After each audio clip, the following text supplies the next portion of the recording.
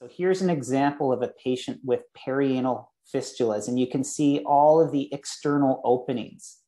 And so this would be a patient with very complex disease, and you can imagine that there are probably abscesses underneath the skin. And so abscesses are infectious collections, and you can think of it as a large pimple.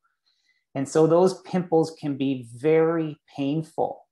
Well, in addition to this, the tracts that are formed from these abscesses, these infections, can drain feculent material. And so this can be very distressing for patients. Here is an example after surgery. And so this patient went to surgery where the surgeons drained the perianal abscesses. And so I think you can appreciate from here that, again, this can be quite a morbid disease.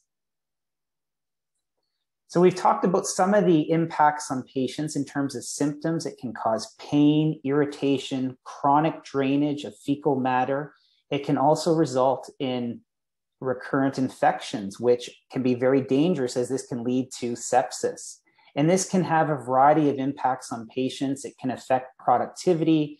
Example, patients may miss school, work.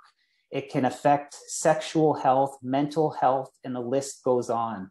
So I'm trying to paint a picture here that perianal fistulas or perianal Crohn's disease can be one of the most disastrous phenotypes of Crohn's disease.